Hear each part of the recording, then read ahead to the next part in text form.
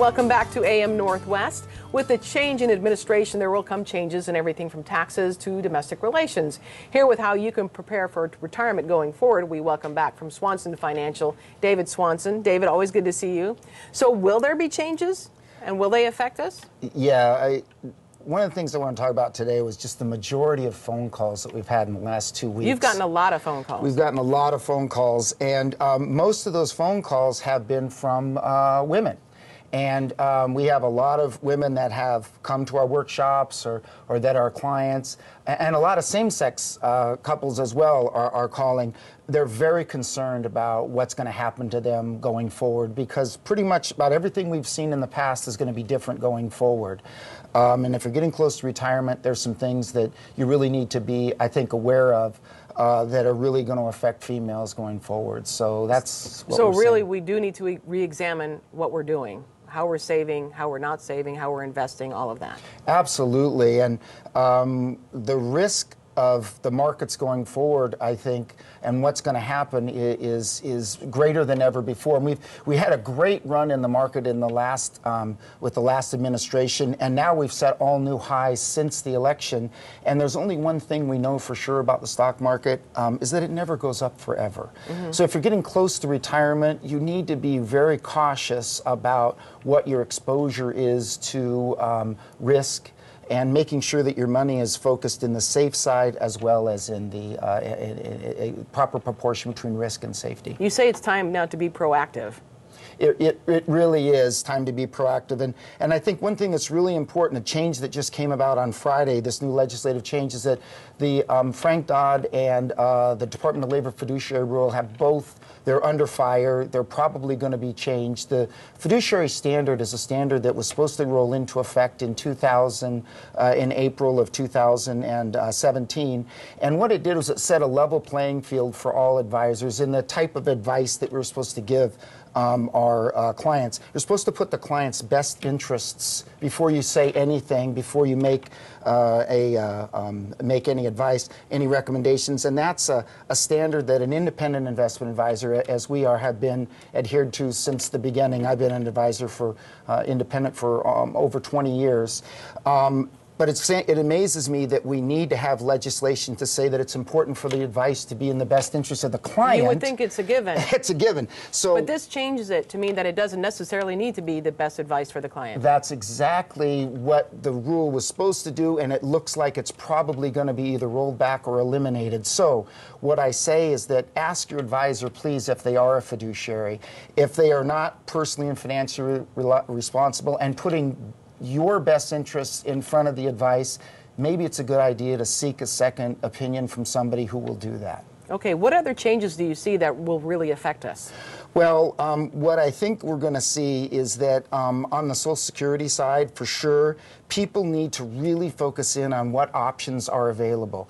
And the female has a tremendous number of choices that really the man doesn't. And the reason I say that is because we burn bright, but we burn quick. So we pass away, or we're divorced, we're discarded. And so the female is on her own in making these choices. Well, a lot of the rules that were changed in November of 2015 were preserved for the single and the divorced, widowed female. And so if you're not taking advantage of those, you are missing out on what your retirement income could be, because you need to take money then out of your IRAs, out of your other savings account to supplement what Social Security and survivor or divorce benefits would be giving you.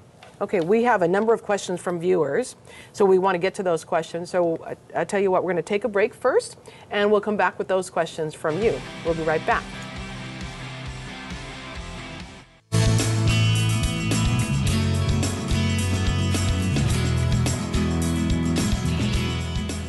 We're back now with David Swanson of Swanson Financial, who's answering some of your retirement questions. This first question says, my partner and I are close to retirement. We both have great concerns about what our new future is going to look like, financially speaking. What might you do for us?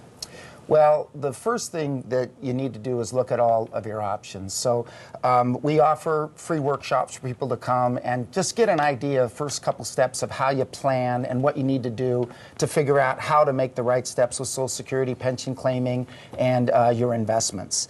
If you'd like to attend one of our workshops, please give us a call and we'll do that. But the most important thing for everyone is to get organized, make an inventory of everything that you have, and make sure that you're making good choices with what's available for your future, because once the time has passed for you to make a good choice, it's very difficult to go back and undo that situation. Next question. We own a small business and are both retiring in 2 months. All our plans seem to have changed with the election. How best can we ensure we will not run out of money in retirement? Boy, we have a lot of business owners that we work with. We work with them as they retire. We work with their pension plans or their defined contribution or 401k plans within their companies before they retire. This is another fact where you need to list out everything that you have and figure out what you're doing best. Sometimes small business people believe that, you know, all of their retirement is in their company. So the idea is we're going to sell our company and someone's going to pay us money for that going forward. Well, the person that you sell that business to, they may not be as diligent at working at it as you were, and if you're planning on them paying you money over a period of time and they don't run the business as well as you thought, you may have a real problem. So evaluating and selling your business is very, very important. So I suggest people to get very solid professional advice before they do sell their practices and go forward. I was hearing on the radio this morning that the stock market is doing really well. But does that mean the average individual will do really well? Well, who's doing really well are the corporations. And if you own stock in those companies, you're going to do very well.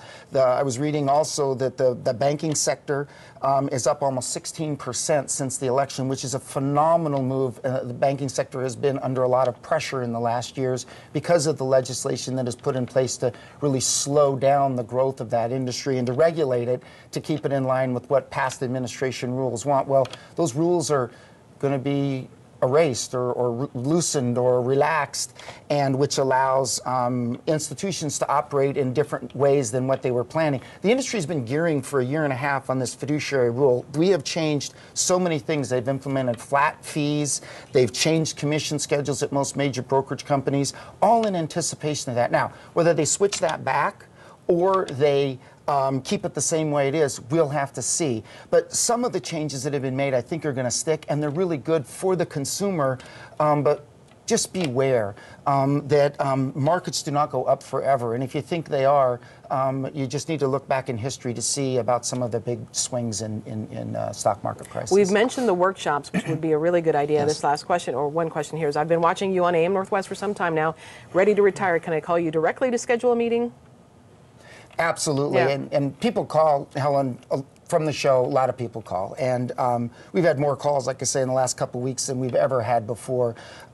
Workshop is a great way to go. Call me directly. We'll help you if we can, get you to where you need to be. And what's important is to be organized and focused and make sure that you don't run out of income going forward. Absolutely. If people would like to find out more, you can contact Swanson Financial at 503-603-9900. We'll put a link from our website to yours, David. Thank you very much. Appreciate it.